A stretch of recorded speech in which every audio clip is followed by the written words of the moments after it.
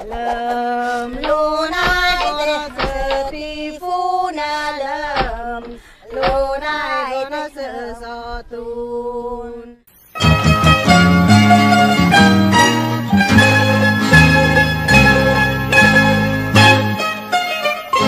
Known for its remarkable value and dreamy gossamer-like quality, piña is hailed as the queen of Philippine fabrics. So exceedingly prized is the piña fabric, piña is regarded as an attractive gift for world leaders and international figures.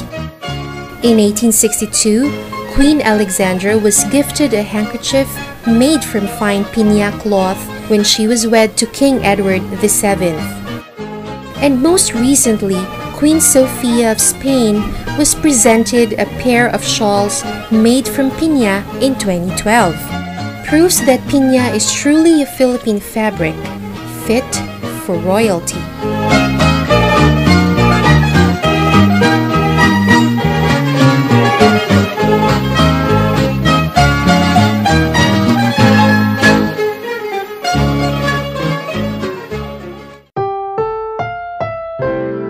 Ang susunod na programa ay rated G. Ito ay pwede sa lahat ng manonood.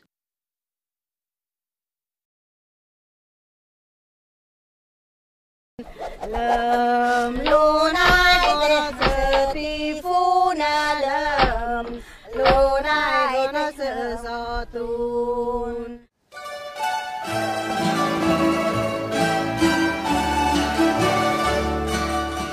Perhaps no other fabric distinguishes Ilocano craftsmanship more than the exquisite Abel Iloco. The textile is made from cotton and woven on antique petal looms similar to those used by our ASEAN neighbors.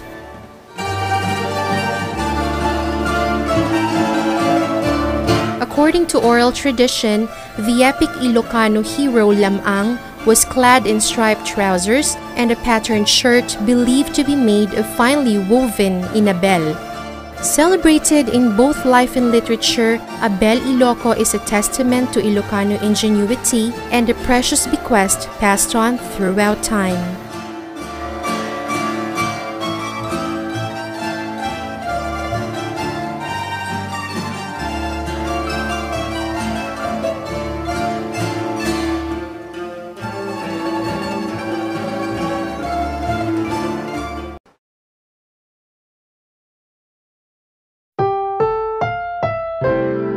Ang susunod na programa ay rated G. Ito ay pwede sa lahat ng manonood.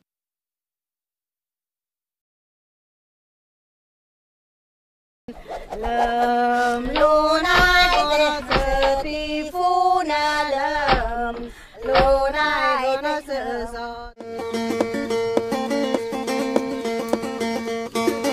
The Basilan Island, located south of Zamboanga, is home to the ethnic Yakan and their unique weaving tradition. The word Yakan means originating from Dayak and are believed to have descended from Borneo.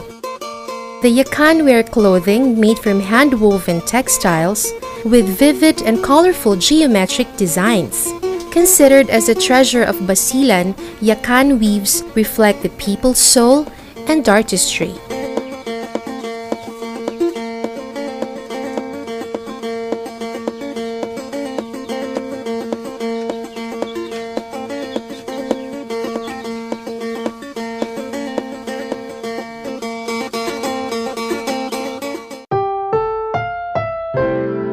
Ang susunod na programa ay rated G. Ito ay pwede sa lahat ng manonood.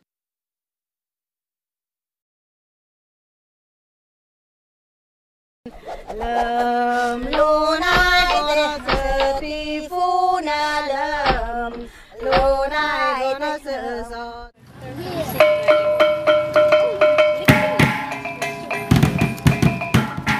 Dagmay, a weave from the people of Mandaya, an ancient ethnic group from upland areas of Davao, east of Mindanao. Mandaya comes from the words man and daya. Combining the two, it refers to the point of origin of the people. Dagmay is both a tradition and an art form.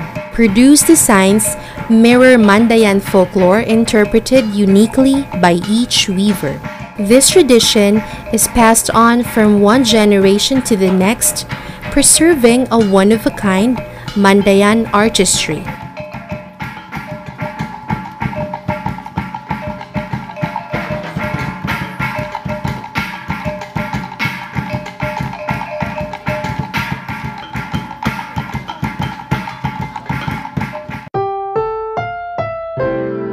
Ang susunod na programa ay Rated G. Ito ay pwede sa lahat ng manonood.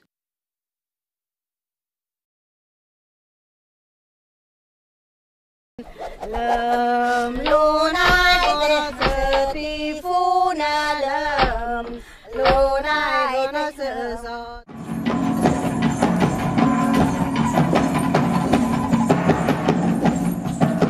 Tinalak is a hand-woven textile produced by the Tiboli Mountain Group of South Cotabato, known as Dream Weavers. The Tiboli worship nature, and as such, they get their inspiration from Fudalu, the spirit of the abaca plant. It is said that Fudalu provides the Tiboli with design patterns in their sleep. A Tinalak textile takes 60 to 120 days to finish, a testament to the Tiboli's dedication to preserve tradition in harmony with nature.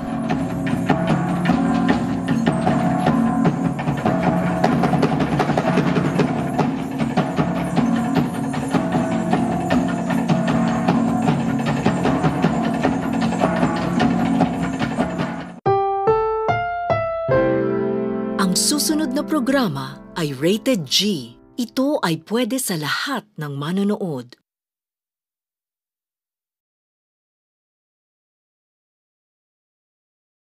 Lâm lô nai nó sợ phi phu na lâm lô nai nó sợ gió.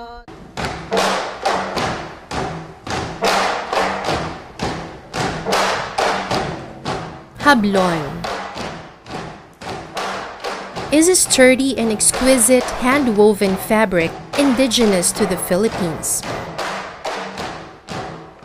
Hablon's place of origin is Iloilo, known as the textile capital of the Philippines in the 1800s. Today, it is honored as the fabric of choice for the graduation sash known as the sablay. Hablon, a timeless gift reflecting our rich culture.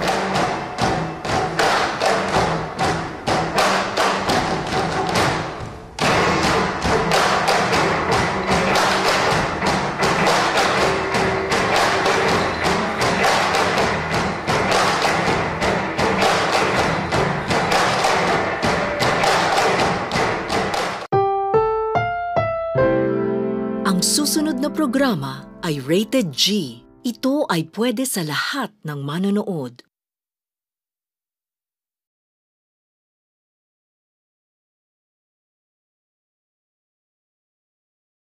Lâm lô nai nó sợ phi phu na lâm lô nai nó sợ gió.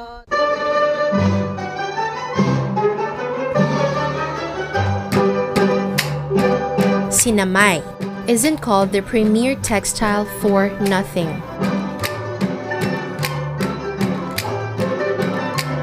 The epitome of versatility, it can be made from piña or silk to produce the softer sinamay fabrics, and from magay, cotton or abaca for the sturdier ones. Sinamay is also known for its durability, that an abaca sinamay, commonly used for hats, can last for over a century. A testament to Sinamay's universal appeal is that it is now included in the English dictionary, proving that Sinamay, without a doubt, is a textile of unparalleled quality.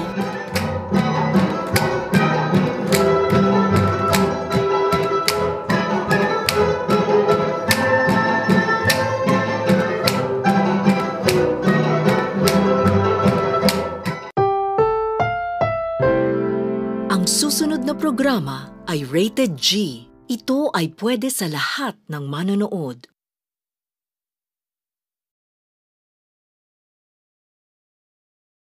Lum lunay ito sa pifuna lum lunay ito sa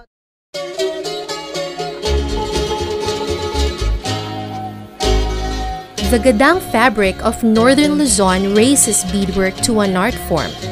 Sharing names with its weavers, gadang literally means burned by heat, referring to the skin of its ethnic creators. The stripe patterns range from plain to elaborate, highlighted by intricate beadwork and at times skillful embroidery. A prized relic transformed into various articles of clothing, the gadang weave is truly a thing of beauty.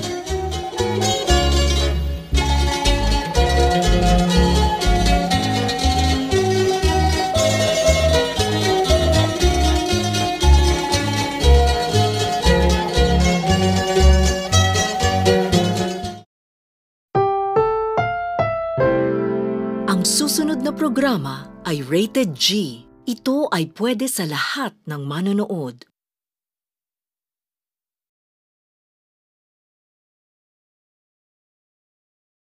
Lum lunay ito sa pifuna lum lunay ito sa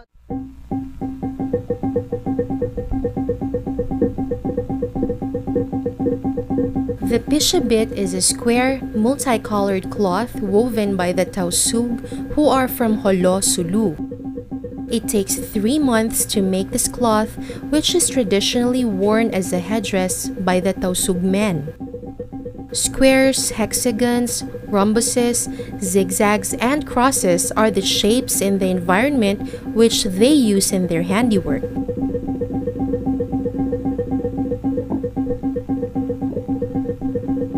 Darhata Sawabi is considered as one of the best pishabit weavers in the land.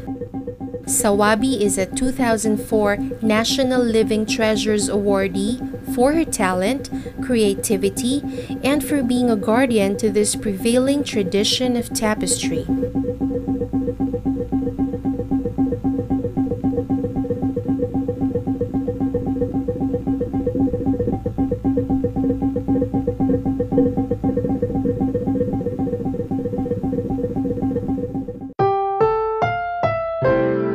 Ang susunod na programa ay Rated G. Ito ay pwede sa lahat ng manonood.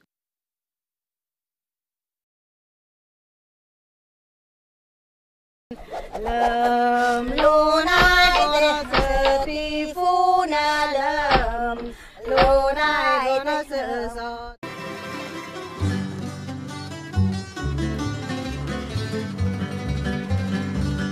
Abaka is an indigenous Philippine textile known as the fabric of life. A title that befits a product that provides thousands of Filipino farmers a means of livelihood.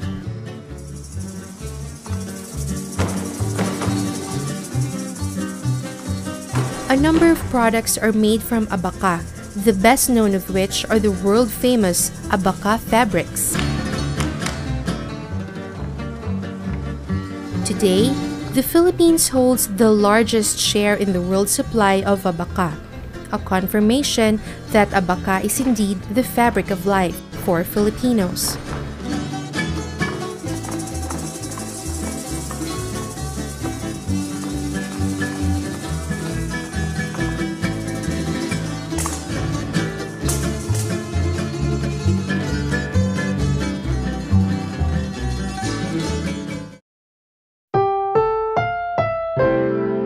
Ang susunod na programa ay Rated G. Ito ay pwede sa lahat ng manonood.